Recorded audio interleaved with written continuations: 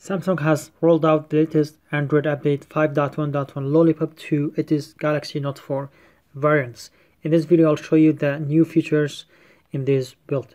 So the first one is the addition of Smart Manager app. This is the same one found on Galaxy S6 and S6 Edge. It basically gives you fast access to battery and shows information about it.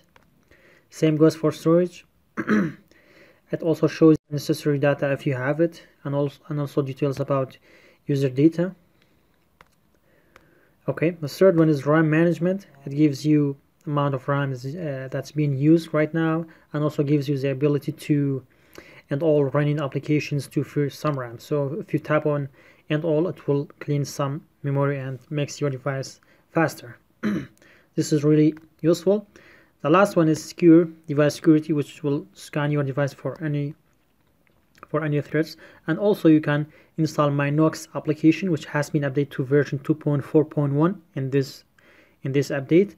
So you can build an extra layer of security on your device and protect it from an unauthorized threat or access. Sorry. The second one is the new multi-window manager. So before, in Android 5.0.1, you would have to tap and hold on back button, okay, and then list of apps appear. So for example, I'm trying to open Galaxy Apps app and open, say, messages. Okay, so I would have done it this way, but in this build there is a new way of doing so. So I tap on recent menu button. As you can see, I have a list of opened applications. If you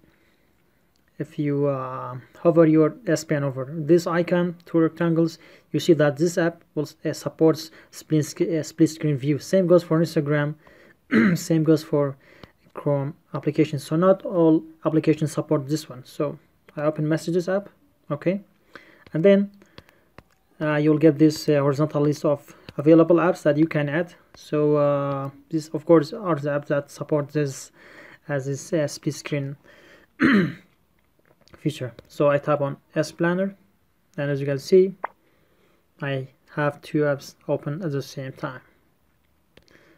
I can also change location or replace them or change them, and then I can close it. So the process is really simple. You tap on recent menu button or recent app button.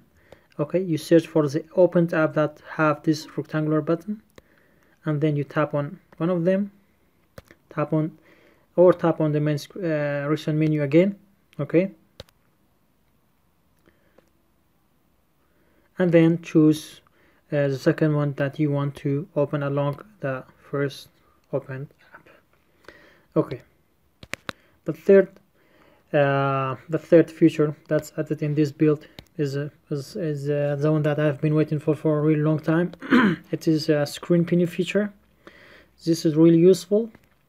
It basically locks your current window or current screen and prevents you from going to another screen. This can be useful when, for example, someone asks your phone for making a phone call, and you want that person to only be able to make that phone call without doing anything else.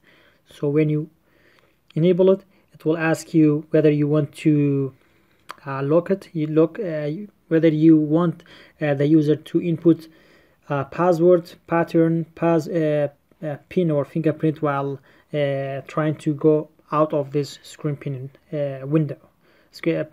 So I'll choose fingerprint.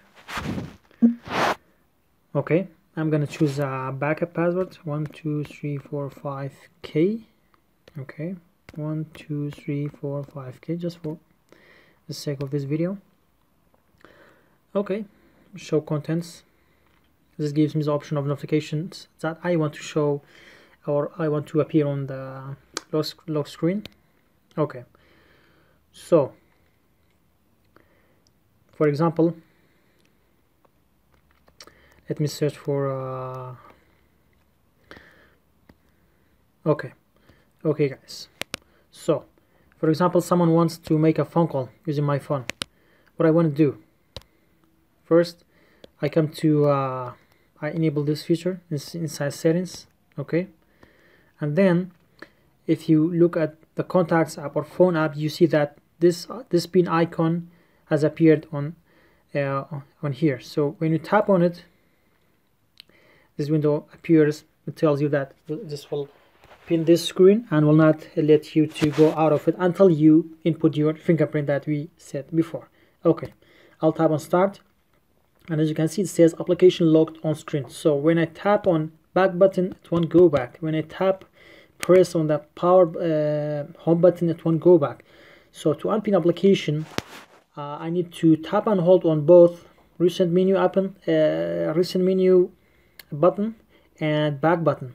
Okay, so when I do that, it will go back to the lock screen and asks me to input my fingerprint. So if someone tries to bypass this, he or she will never be able to do so unless they have your fingerprint or now your pattern or password. So this is a really cool feature and a really useful feature. Okay, I think that these three are the main changes along the stability improvement on the phone. So the phone feels a little bit faster compared to the previous update, Lollipop 5.0.1. So I think it's a good update, and we are waiting for Android 6.0. So I hope you guys enjoyed, and as always, thanks for watching.